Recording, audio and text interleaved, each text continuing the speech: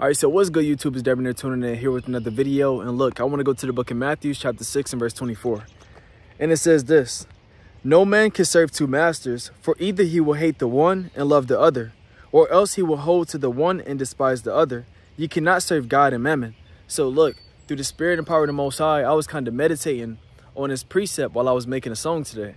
Because a lot of people, they tend to try to, split their decision between God and Satan and try to sit at both tables. But the Lord is not dealing with that. The Lord wants you to be only for him. The Lord is a jealous God, like we read about in the scriptures, right? So if the Lord is a jealous God, how you think he will feel if you going into the ways of doing the things of this world and doing the things unto the spiritual demon Satan, right? If you go love the Most High, or you're going to love the things of this world which pertain to Satan. Like we read about in 2 Corinthians chapters 4 and verse 4, the Lord said, basically, when you learned this Bible, it was like him showing, the way, his glorious light to free you from the bondage of Satan. So for you to go back into the ways of serving Satan instead of the Most High, that's kind of crazy, right? So a lot of people need to understand that in today's time, it's a battle between who are you going to serve. And you got to figure out that every day, because just because you're on fire right now and just because you're doing the work of the Most High right now, don't mean tomorrow you can't be tempted to go back and do your old filth and do your old works.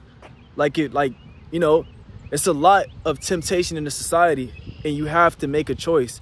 Who are you going to hold fast to, Satan or the Most High, right?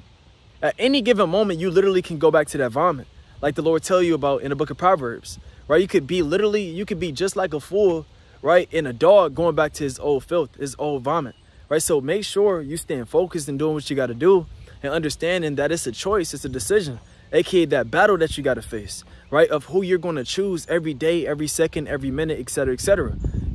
So with that being said, I'm going to read that one more time. It says in Matthew chapter 6 and verse 24, "No man can serve two masters," bear with me, "no man can serve two masters, for either he will hate the one and love the other, or else he will hold to the one and despise the other. You cannot serve God and mammon." If you're watching this video right now, the Lord wants you to despise the other side, right? And I'm going to just keep it at that, right? The Lord wants you to despise the other side. He wants you to despise, right, how Satan wants you to be on his side and be for him, right? The things of this world is going to perish. The things that you lust after when it comes to the flesh, right? When it comes to this body and the things that our heart want in this thing, and you got to let that go. Like we read about in Jeremiah chapter 17, I'm led to believe it's verse 9, right? I'm led to believe it's in Jeremiah. The Lord tells us our heart is deceitful. Who shall know it? So for you to go into the ways of serving Satan, right, you following after your heart. But if you go into the ways of serving the Most High, you following after the spirit, which is this Bible, like you read about in John chapter 6 and verse 63, right? So with that being said, stay focused, continue to do what you got to do. Pick the right side every moment, every second, and every day, man. It's a battle. I'm not perfect. I got to do the same thing.